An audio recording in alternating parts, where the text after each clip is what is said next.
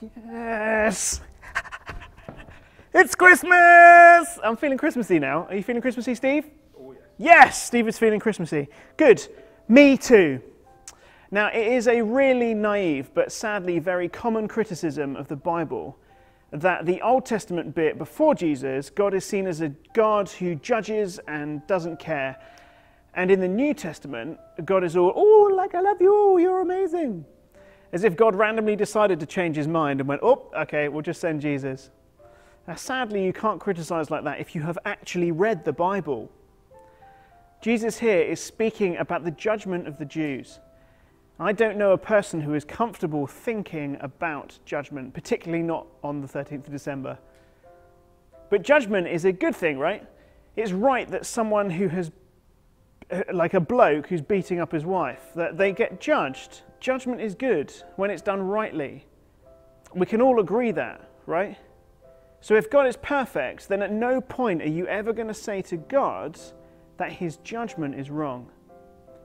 Jesus here, I keep pointing down here because my Bible's down here. Jesus here is warning Jerusalem, the center of Jewish life, that they've done wrong and that judgment is going to come.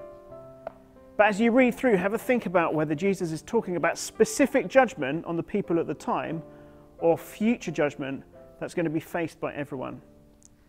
As a side note, just remember that the people thought if a bad thing happened to you, then it was because you had sinned and God wasn't happy. So if you're a woman who couldn't stand up properly, for example, like the woman you'll read about in just a second, the Jewish leaders would have said that she was like that because either she or her parents sinned.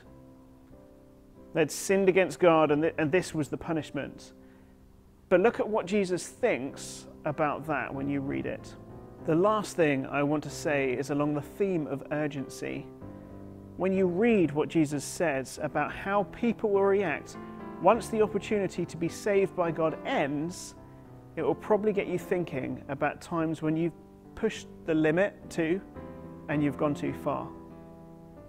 If you're driving and the petrol gauge is telling you that it's definitely time to refuel, you can either choose to go and refuel or to risk it and keep going. Jesus here is saying that there's urgency. Don't wait. Go and refuel. Go to Jesus while the time is still there. There's a massive difference between those who are shut out of God's kingdom and those who are enjoying being in it. So come to be part of the feast. Come and join us. Lastly, read about Jesus' heart for the Jews, but notice that it says that they aren't willing to believe in him. They literally had him walking around with them and they continued to choose not to believe. So if you don't follow Jesus, then maybe think about what Jesus says about the narrow gate. Does that surprise you? If you are a believer, then think about the mustard seed. As we wait for the celebrations at Christmas for Jesus, maybe think about how living as part of God's kingdom has been for you over the years. What an absolutely massive privilege.